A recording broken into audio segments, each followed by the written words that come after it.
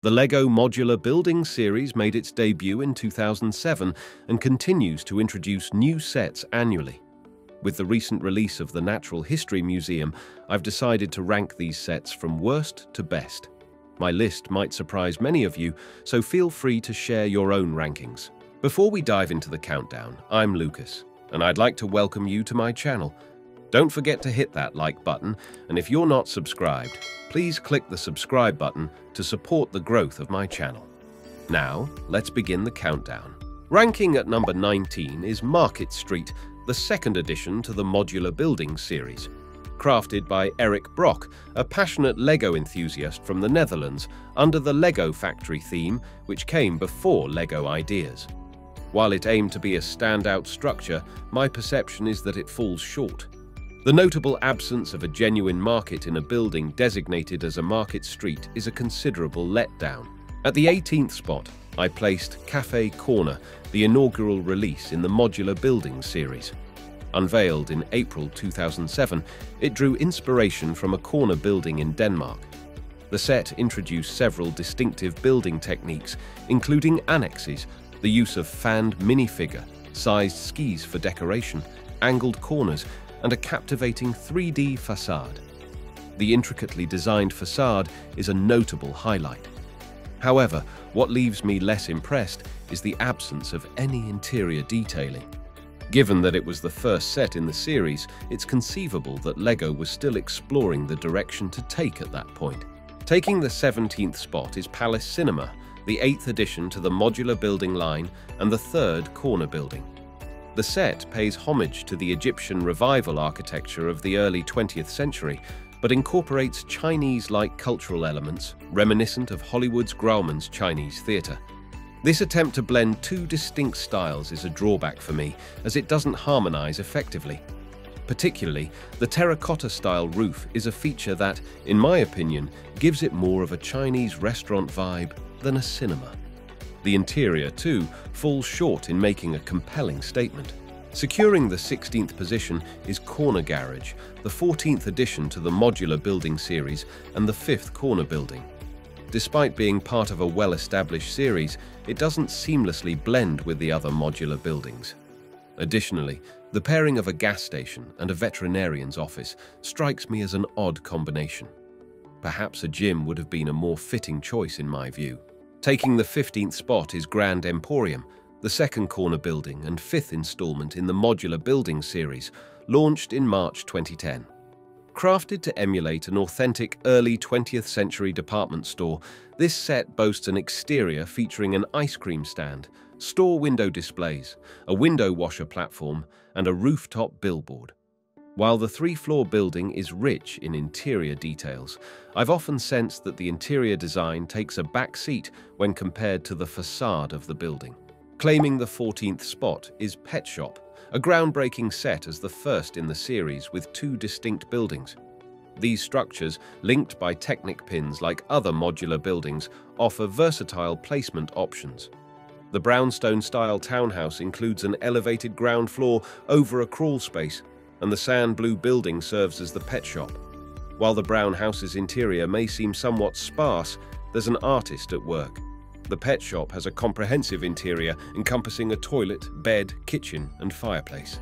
Taking the 13th spot is the soon-to-retire Assembly Square, and one of the largest in the series.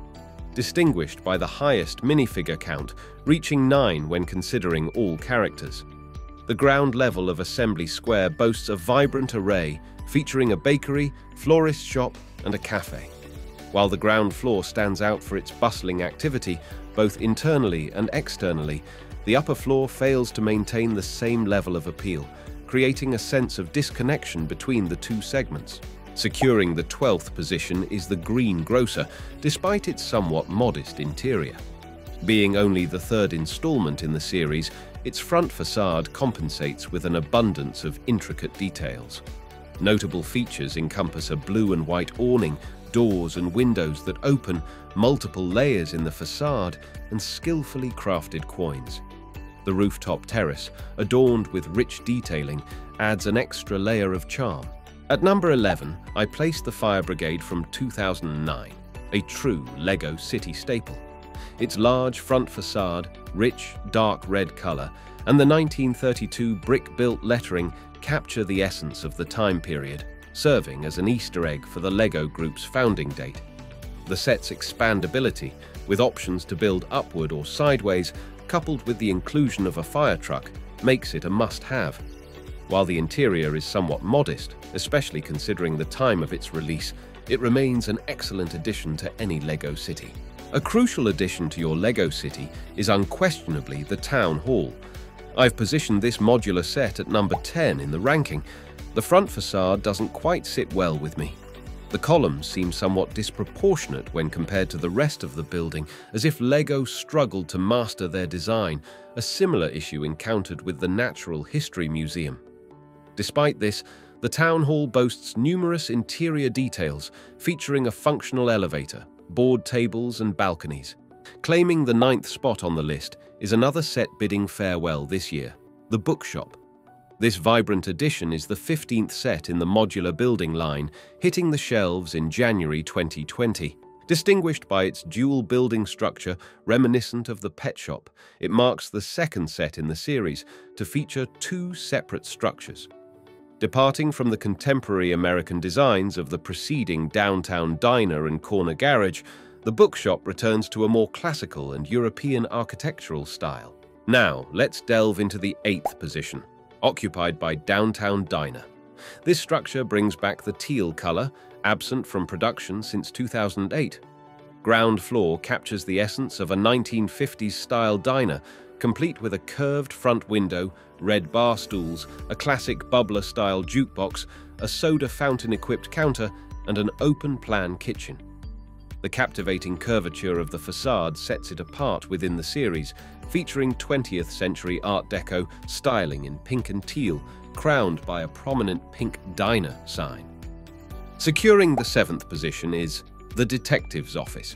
While its exterior might lean towards simplicity with a boxy design, the impeccable color scheme, skillfully crafted masonry brick facade, and captivating brick-built lettering bestow a visually striking appearance.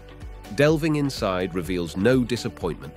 Al's barbershop and a meticulously detailed pool hall create a cozy atmosphere. The harmonious blend of architectural elements and the inviting interior ambiance significantly contributes to its elevated ranking. Taking the 6th spot is the Parisian Restaurant. Revered by Lego enthusiasts, it earns favor for its breathtaking exterior and intricate interior. The alluring front shop design establishes a benchmark for visual allure.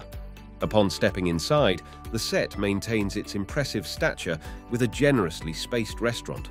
The art studio, complete with a cast-iron heater, easel, paintbrush, and 2 pieces of Mondrian-style modernist art, is a standout feature. The cleverly designed apartment, featuring a pull-down Murphy bed, kitchenette, and fireplace, adds a final touch of brilliance. Entering the top 5, a surprising twist places Brickbank above the Parisian Restaurant. What captivates me is its straightforward yet highly effective facade, adorned with numerous intricate details. Successfully mirroring a real bank, it boasts commendable features such as sand green windows and clever part usage on the roof. While the competition excels in intricate detailing and contrasting colors, Brickbank's charm shines through. Additionally, the ground floor interior, featuring a humorous money laundering storyline, adds an extra layer of appeal. Securing the 4th spot is the recent release, the Natural History Museum. As the 19th addition to the modular building series and the largest to date, it undeniably commands attention in your Lego city. The alluring front facade and intricately detailed roof are sure to capture everyone's gaze. Inside, the exhibition space hosts a variety of displays, with the Brachiosaurus taking center stage. For a comprehensive review, check out the link provided in the video. Taking the 3rd spot is the soon-to-be-retired police station. A vital component of any cityscape, its exterior boasts an appealing design, providing opportunities for imaginative expansion in both height and width. Inside, the donut shop captures attention with its charm, while the police station's interior is brimming with humorous storytelling details. The amusing donut thief tale adds a comedic twist, harkening back to the days of the old laundromat from the brick bank, enhancing the overall charm of showcasing an illicit business adjacent to a police station. Taking the second spot is the recently released jazz club. While it might not be everyone's favorite, I personally adore it. The front facade in particular captivates me with its excellent use of dark red and grey details, and the cornices are nothing short of impressive. In my opinion, it stands out as one of the finest Lego facades ever crafted. The charming pizzeria on the ground floor, seamlessly connected to the jazz club, is a place I'd undoubtedly frequent if I were a minifigure. Claiming the top spot is the boutique hotel, commemorating the 15th anniversary of the Modular Building series. This architectural gem seamlessly blends a hotel and an art gallery, drawing inspiration, perhaps, from the renowned Le Negresco Hotel in Nice, France. Elegance defines its aesthetic, with a captivating color palette, intricate window details, and a distinctly non-linear wall, adding to its extraordinary charm. The gallery space, showcasing art types close to my heart, further elevates its overall appeal, and thus concludes my compilation of modular buildings. Reflecting on the 17-year journey, it's evident how Lego's modular creations have evolved, and I anticipate each new release to surpass its predecessor. An interesting observation during this listing process was that, even in the latest releases, Lego consistently invests significant effort in crafting well-designed interiors for the ground floor, yet the same attention seems to wane on the upper levels. What are your thoughts? I'd love to hear from you and learn about your list. Until next time, happy building!